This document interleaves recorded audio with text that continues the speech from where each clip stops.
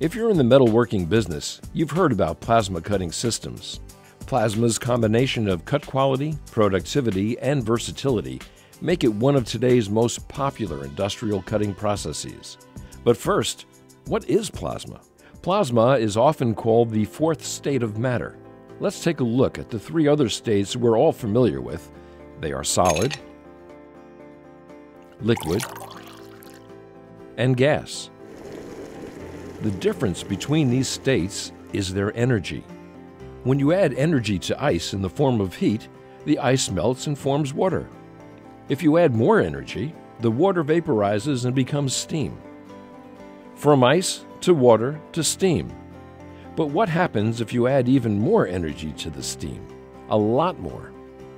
If you could heat it to 11,700 degrees Celsius, the steam would break up into a number of component gases. It would also become electrically conductive or ionized. This high-energy ionized gas is called plasma. Plasma is created when you expose a gas to very high temperatures or when you pass electricity through it. Our most familiar form of plasma is probably the gas inside a fluorescent or neon light bulb.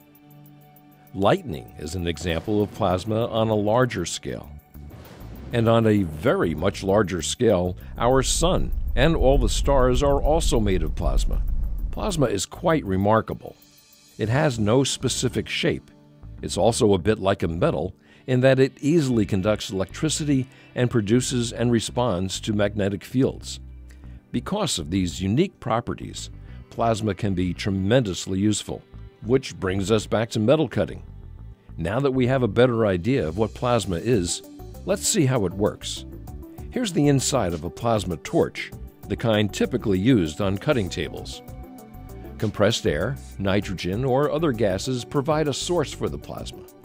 In this example, a second inert shield gas is used to protect the workpiece and blow off melted metal. The electricity supplies the energy needed to turn the gas into plasma. The greater the current, the hotter the plasma. A specially engineered nozzle and electrode constrict and maintain the plasma jet, concentrating it into a small area so it can be used for cutting. When the operator is ready to cut, a start signal is sent to the DC power supply. A circuit temporarily connects the nozzle to the positive side of the power supply with the electrode at negative. Next, a high-frequency spark ionizes the gas and makes it electrically conductive. This creates a current path between the electrode and the nozzle and forms a pilot arc of plasma. The workpiece is connected to a ground through the cutting table. When the pilot arc contacts it, the plasma arcs transfers to the workpiece, melting the metal. The high-velocity gas blows the molten material away. And that brings us to the end of our brief journey into the fourth state of matter, brought to you by Messer Cutting Systems and our friends and partners at Hypertherm. If you'd like to know more about plasma cutting solutions, we're always ready to help.